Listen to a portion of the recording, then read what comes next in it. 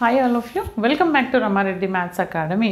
ఈ రోజు మనం ఈ క్లాస్లో డిస్టెన్స్ బిట్వీన్ ఫోకస్ ఏమని ఇచ్చారు మనకి distance between focus and డైరెక్ట్రిస్ is 50 mm and eccentricity is 3/2 draw the curve అంటున్నారు. అంటే ఎసెంట్రిసిటీ నాకు ఏమి ఇచ్చారు ఇక్కడ 3/2 అని ఇచ్చారు. 3/2 which is greater than 1 means it's forms A hyperbola. ఇది ఏం ఫార్మ్ చేస్తుంది హైపర్బోలా. ఇది డైరెక్ట్ ఇచ్చారండి. ఇప్పుడు మనం దీనికి హైపర్బోలా ఎలా డ్రా చేద్దాం అనేది చూద్దాం వీడియోని. ఓకేనా, చూడండి అమ్మా. ఫస్ట్ ఇక్కడ మనం ఏం చేయాలంటే మీకు ఆల్రెడీ ప్రీవియస్ వీడియోస్లో చెప్పాను నేను. ఫస్ట్ మనం డైరెక్ట్రిక్స్ ఒక స్ట్రైట్ లైన్ ఎంత తీసుకోవాలని అడుగుతారు చాలామంది. మీ ఇష్టం ఎంతైనా తీసుకోండి. ఒక లైన్ తీసుకున్నాను, దీన్ని నేను డైరెక్ట్రిక్స్ అని అంటున్నాను. డీలో ఒక పాయింట్ తీసుకుంటున్నాను, డైరెక్ట్రిక్స్ సి.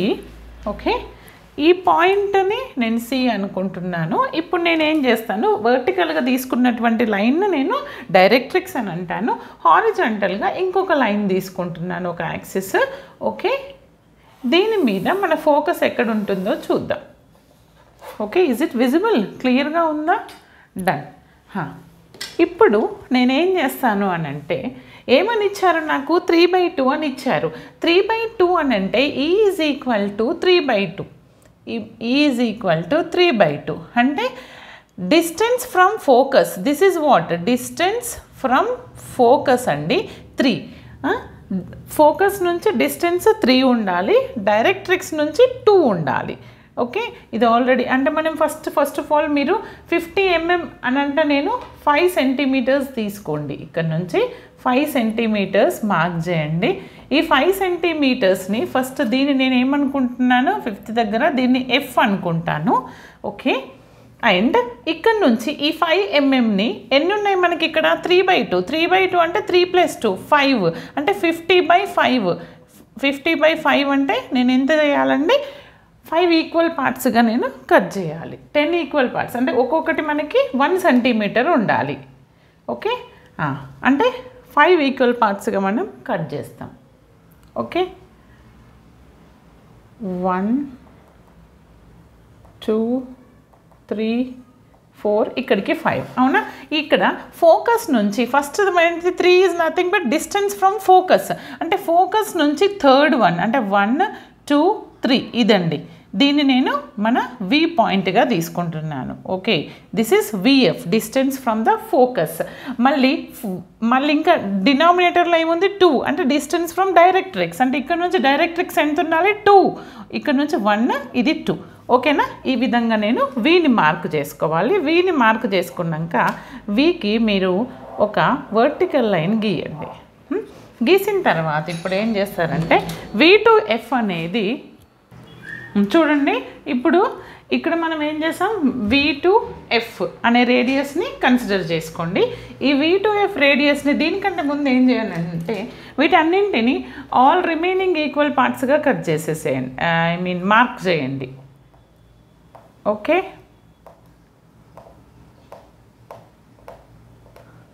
ఈచ్ 1 సెంటీమీటర్ తీసుకుంటున్నాను. ఓకే, దీన్ని 1 అనుకోండి, 2 3 4 5 6 7 8 9 10 11 12 13 14 సో ఆన్. ఇక్కడ V2F రేడియస్ తీసుకొని ఫస్ట్ ఏం చేస్తారంటే VF రేడియస్ని తీసుకొని ఇది వీని ఎక్కడ కట్ చేస్తుందో కట్ చేయండి. వీని పైన అండ్ కింద వైపు ఈ రెండింటిని నుంచి మనం ఇప్పుడు లైన్ డ్రా చేయండి. ఓకే, ఈ రెండింటిని కలుపుతూ సి నుంచి ఈ పాయింట్, సి నుండి ఈ పాయింట్ సి, డైరెక్ట్రిక్స్ నుంచి ఈ కటింగ్ పాయింట్ ఏదైతే ఉందో అక్కడికి. ఓకే, ఈ విధంగా ఇక్కడ పైన కదండి ఇక్కడ కట్ చేస్తుంది కదా, దీని C2 ఈ పాయింట్ కదా, వీటన్నింటినీ ఇలా గీయండి. గీసిన తర్వాత ఐ థింక్ మనకి మా బోర్డు సరిపోదండి. ఓకే, ఇలా ఎక్స్టెండ్ అవుతుంది. ఓకే, ఇప్పుడు మనం ఏం చేద్దాం, ఇక్కడ ప్రతి ఒక్క వీటిని ఈ లైన్ తీసుకోండి, వర్టికల్ లైన్స్ గీసేయండి, వీటన్నింటిని వర్టికల్ లైన్స్ గీయండి. ఓకే,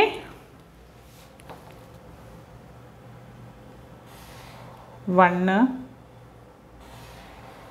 2 రోలింగ్ స్కేల్ అయినా తీసుకోండి, డ్రాఫ్టర్ అయినా తీసుకోండి, drafter scale, anyone is fine. Okay,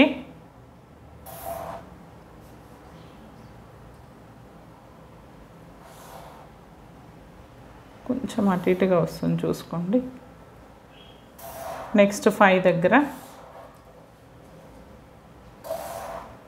6.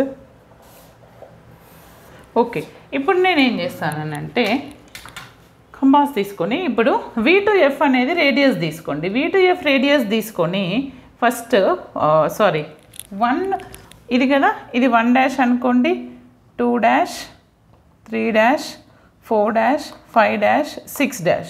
ఇక్కడ ఏం చేస్తండి, 1 to 1 రేడియస్ తీసుకొని దాన్ని F దగ్గర పెట్టి ఫస్ట్ లైన్ ఎక్కడ కట్ చేస్తుందో చూడండి. ఫస్ట్ 1 to 1 రేడియస్ తీసుకోండి. ఓకే, 1 to 1 F దగ్గర పెట్టండి, ఫస్ట్ లైన్ ఎక్కడ కట్ చేస్తుంది గీసేయండి. బోత్ సైడ్స్ ఫస్ట్ లైన్ ఎక్కడ కట్ చేస్తుంది అక్కడ గీయండి. చూడండి, కావాలంటే నేను దీంతో మార్క్ చేస్తున్నాను, ఫస్ట్ లైన్ ఇక్కడ కట్ చేసింది. ఓకే, తర్వాత 2 to 2 రేడియస్ తీసుకోండి, F దగ్గర పెట్టండి, 2ని ఎక్కడ కట్ చేస్తుంది ఇక్కడ, బోత్ సైడ్స్. ఓకే, 2 to 2 తీసుకోండి, F దగ్గర పెట్టండి, ఇక్కడ కట్ చేసింది, మళ్ళీ F దగ్గర పెట్టేసి ఇక్కడ. ఓకే, తర్వాత 3 to 3 రేడియస్ తీసుకోండి, F దగ్గర పెట్టండి. ఐ థింక్ ఇదే పాయింట్ని కట్ చేస్తుంది, సేమ్ ఉంటుంది ఎందుకంటే ఇది 3 ఇక్కడే ఉంది కాబట్టి. ఓకే, తర్వాత 4 to 4 రేడియస్ తీసుకోండి. ఓకే, F దగ్గర పెట్టండి, ఫోర్త్ లైన్ ఎక్కడ కట్ చేస్తుంది ఇక్కడ. 1 సెకండ్, 4 to 4 రేడియస్, F దగ్గర పెట్టండి, ఇక్కడ కట్ చేస్తుంది. సేమ్ F దగ్గర పెట్టండి, ఫోర్త్ లైన్ ఎక్కడ కట్ చేస్తుంది ఇక్కడ. ఓకే, అండ్ 5 to 5 రేడియస్ తీసుకోండి, కొంచెం బోర్డు దగ్గరికి వెళ్తుంది. 5 to 5 తీసుకోండి, F దగ్గర పెట్టండి, ఫిఫ్త్ లైన్ని ఇక్కడ కట్ చేస్తుంది ఆల్మోస్ట్. ఓకే, ఫిఫ్త్ లైన్ ఎక్కడ కట్ చేస్తుంది ఇక్కడ కట్ చేస్తుంది. ఇప్పుడు మనం డ్రా చేద్దాం. ఓకే, వీటన్నింటిని టచ్ చేస్తూ ఇక్కడ కదండి, వీటన్నింటిని టచ్ చేస్తూ మనం గ్రాఫ్ని డ్రా చేయండి.